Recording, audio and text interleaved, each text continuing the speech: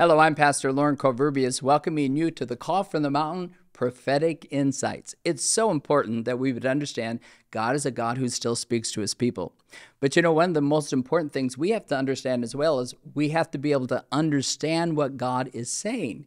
And sometimes we can even hear a prophecy or go to the scriptures even and find a word, and we'll read it, but we really don't understand its meaning. Why is that? Well, Isaiah 28 says, "Whom will he teach knowledge? And whom will he make to understand the message? Those just weaned from the milk, those just drawn from the breast? For precept must be upon precept.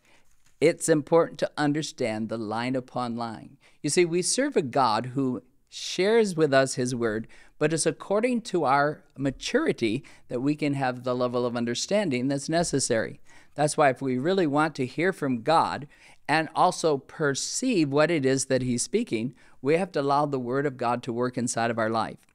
I think about the story of Joseph, how that he had a word from God, and yet as the word of the Lord began to unfold in his life, he found out something. The word of the Lord was going to try him and prepare him for what God had for him.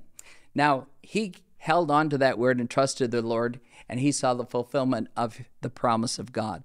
But so oftentimes I've observed with people that they miss out on what God has spoken, as at least the fulfillment of that word, because they lose sight along the way of what it is that God is doing and what God is speaking. And I think the most important thing we have to understand is how that God builds line upon line. He does something and then he adds another level to it.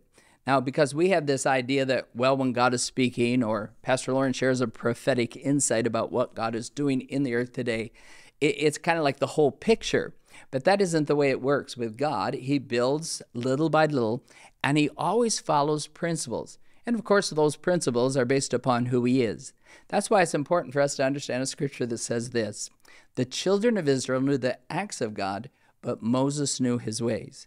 You see, the children of Israel stood back and they saw what God did. Moses began to understand, because of his relationship with God, why God was doing what he was doing. And that's such an important insight. I've shared even on this program how in the late 1990s, the Lord spoke to me. He said, "Lauren, I'm going to shake everything that can be shaken." As he spoke that word to me, he actually gave me a confirmation that very same week, because he said, "I'm going to shake, but don't expect it to fall over."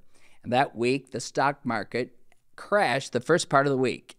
By the end of the week, it had come back. And the Lord spoke to me. He said, "I want you to look at that as an example of what it is that I'm doing. Things are going to look like they're falling apart, but they're not going to fall apart. It's going to be a shaking, but it's not going to be the end of the matter." Now, when God spoke that word to me, I saw it as something that was going to come to pass immediately. And so I was looking at what he was speaking and listening and saying, "Lord, what am I supposed to be looking for?" Well, in time, the Lord began to speak to me. "Well, that was the word I gave to you, but I want you to know I'm going to do it little by little.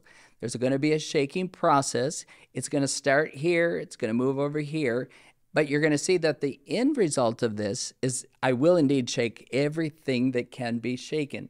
And so it was important for me to learn from the Holy Spirit the ways of God. That's why I feel like God wants to teach each and every one of us how to understand his voice by letting him speak to us, but also as we're going along the way, let him speak to us on how he's doing what he's doing and why he's doing what he's doing. Well, that was about 25 years ago, and I have learned so much about the ways of God in that time that I'm quite amazed at how I used to look at things versus how I'm able to look at them now, because now I begin to see things more from the way God does what he does, rather than my own expectation or perception on how these things are going to come to pass. But the most important thing I see is how it is necessary for us to recognize that since God does little by little, we have to understand that when the Lord's speaking something to us, it's not the whole ball of wax. Ever since I've been a kid, I'd hear people prophesy, and that's whether they were literally prophesying or whether they were looking at the Bible and preaching or teaching what we call prophetic prophecy based on the scriptures. They oftentimes will see an event and say, "This is the event. This is the end of the world," or "This is what God is doing right now." And then time passes, and before you know it, it hasn't happened the way they expected. Now, it isn't that they haven't heard, and it isn't always that they misperceive what God is doing, generally speaking. But the problem is we often fail to understand how important it is to understand God's ways. Since he builds upon precept, here little, there little. You have to understand part of this is because God is a judge who judges in mercy. That's why in verse 13 it says, but the word of the Lord was to them, precept upon precept, here little and there little, that they would fall backward, be broken, snared, and caught. Now this is speaking about God's judgment. And oftentimes when people are warned about the judgment of God because they can't see the whole picture or the world's not falling apart, they will think, oh, God's not going to judge me, or God's not going to judge our nation, or God's not going to judge the world. But when you see the little by little, principle upon principle concept, you begin to understand, and in this case, it almost sounds as if, well, this is a part of God's plan. If you don't want to believe me, you don't want to receive me, I'll do it in such a manner that when the end comes and the judgment comes, that's the end of the matter. And so that's why we have to be perceptive all along the way. And our hearts always have to be open to God so we can say, God, what is it that you're speaking in my life? Or if there's a warning and we're looking at a world that's straying from the ways of God, we'll stand back ourselves and say, Lord, I don't want to be the person that everybody else in the world is walking in the ways of the world, but I want to be that person that hears your voice.